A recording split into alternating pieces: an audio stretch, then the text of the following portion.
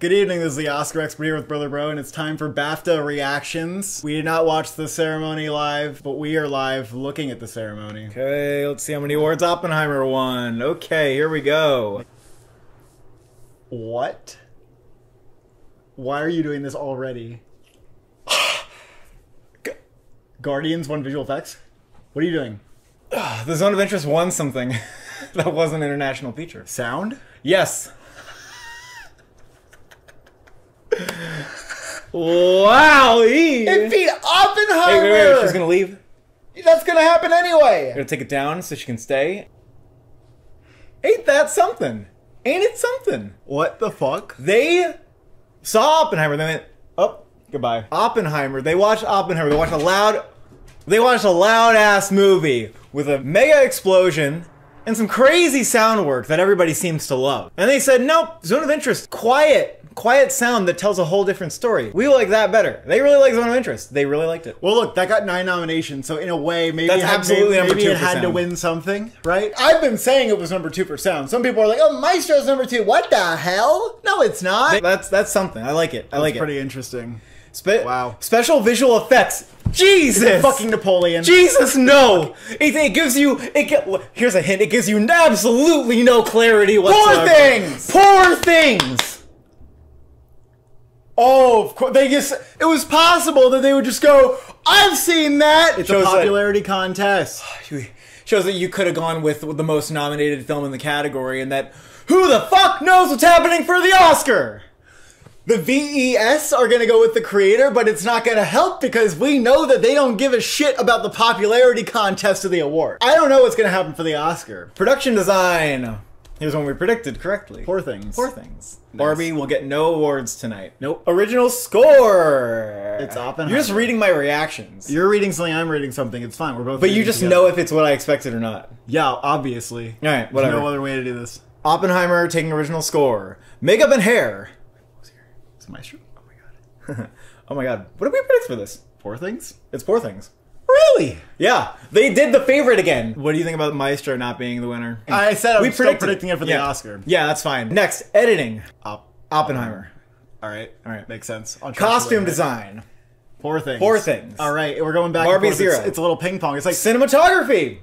Oppenheimer? Yes. Oh, yes. I thought that might have been Poor Things. I know, but still Oppenheimer. Casting. It's the holdovers. We did it. We did it, bitch. We did it. We predicted the hardest category. No, that was number 1 on Gold Derby. Was it really? I don't know how everybody knew that was happening, but it did happen.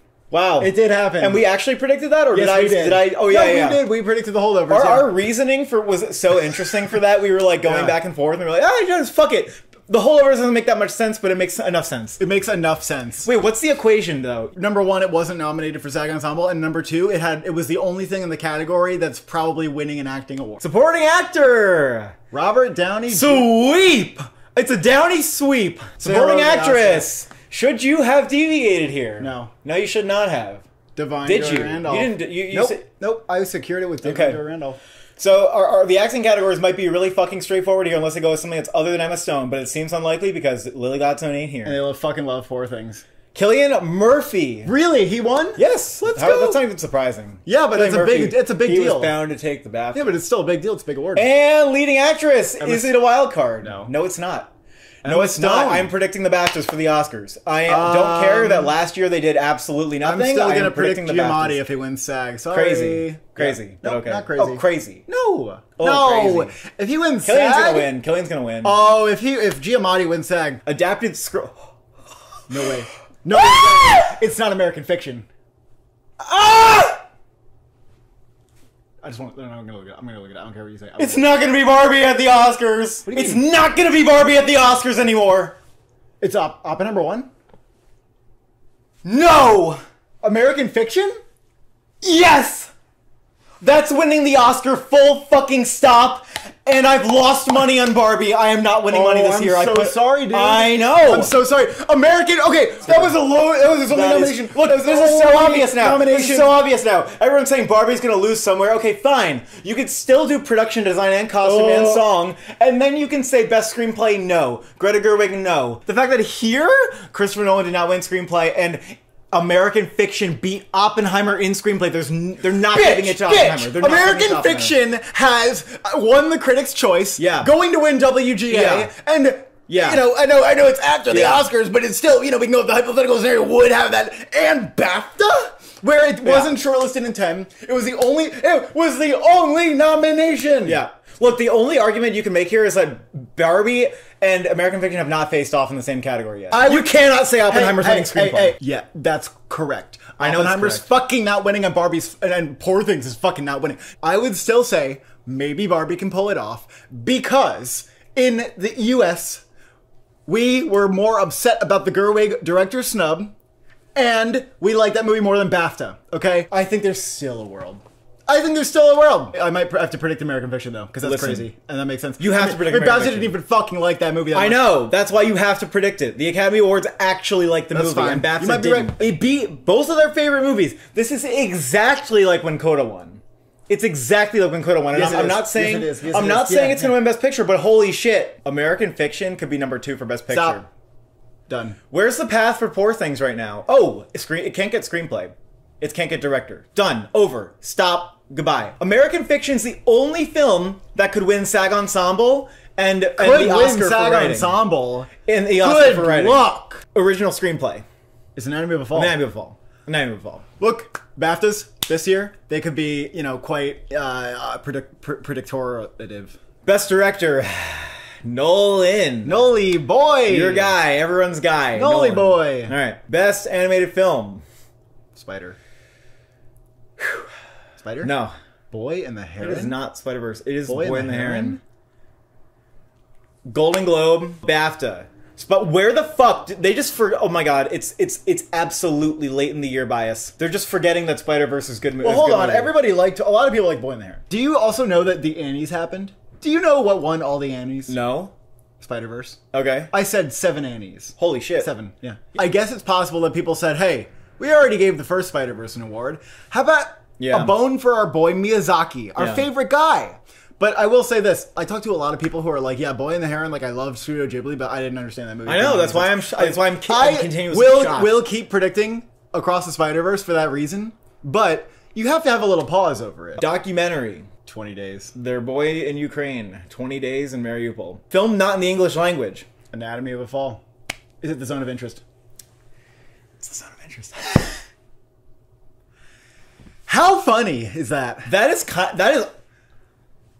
When they face off... What the fuck? When they face off, one ends up beating the other. I can justify post that happening why that happened, if you want. First of all, Zone of Interest was a late release and a late bloomer. Yes. Has been having a good month. Probably more people's, like, #1 thing of the year. But because you think that maybe, like, Anatomy's more accessible, then everybody who didn't, like, vibe with the Zone of Interest is going towards that movie, which won fucking screenplay. It's weird. It is. Zone of Interest won sound and international. That's crazy. I mean, Zone of Interest also got more nominations at the BAFTA than Anatomy of a Fall did. Zone of Interest beat Killers of the Flower Moon in screenplay. Why didn't that get Best Film over that? I don't understand. I do not know. It's definitely the number 6 for Best Film here. That's so crazy. Let's see if it beats Poor Things in British film. Can you imagine if they were facing off at the Oscars? That would be insane. All right, Best Outstanding Debut by a British writer. Is it How to Have Sex? No. Wait, what is it? Earth Mama. Huh? Really? Earth Mama. Interesting. Okay. Outstanding British film. Holy shit. Is it the Zone of Interest? Yes. What the fuck? It beats Anatomy of a Fall in one category and Poor Things in another category. That thing is like rolling through. They love that movie. It's roaring through. They love the Zone of Interest. They love it. They love it. They're so upset that they didn't nominate it. You know what? If they could go back in time, they would have snubbed Killers of the Flower Moon for it in Best Film. They just had to make room for that. They just wanted to give it a couple of awards. They just really liked that movie. They watched it another time. They realized that it was a masterpiece and it was a timeless film, etc., etc. Best Film. You know what? I wish it's Oppenheimer. I wish that I could have seen a world where Zone of Interest was here. Just to know if maybe... Oh, buddy. Maybe they were just feeling it. They gave it Best Actor, Best Supporting Actor, Best Director. And what else did it win? cinematography, Oh, yeah. editing, and score. Poor Things only won 5. That's a lot. I know it's a lot, but we were predicting 7? R.I.P. to Sandra Hüller for winning Best Yeah. Actress. That's Yeah. not happening anymore. Even if Lily Gladstone wins SAG, I think I probably will go with Emma Stone. It's not going to win makeup. I'm sorry. I think it's going to be Maestro still. I still think it's going to be Maestro. I would say R.I.P. to anything that's not Anatomy of a Fall winning original screenplay. The screenplay categories in particular, like they almost always follow with some precursors, and The Holdovers doesn't have any precursors. And your only arguments for Best Picture are Oppenheimer. Don't say anything else. Just stop right there. It's pretty much that. There's a world where they could have done all this for Oppenheimer, and then the Oscars have a completely different mindset. Guild-BAFTA disparity is a real thing. But it's not going to be a thing this year. You know, I should have held on to American Fiction as number 1 in screenplay, but I did have it at number 1 before Barbie entered the category. I still want to say it's not impossible. Barbie wins, though. What this shows me about the visual effects category, which we talked about was being like the biggest fucking question mark of all, it matters if people have seen the movie. And people were right to say that if Poor Things was nominated, it might have won. And if Oppenheimer was nominated, it probably would have won. This is a category where you can sort of play favorites. Given that Godzilla? Poor Things won, maybe Godzilla. Stay tuned for SAG. And we are anticipating that we will have Mr. Matt Neglia back here to challenge us in our bubble perspective that we are developing. Thank you for watching. Thank you for subscribing. Is there a sliver of hope that American Fiction gets SAG Ensemble now?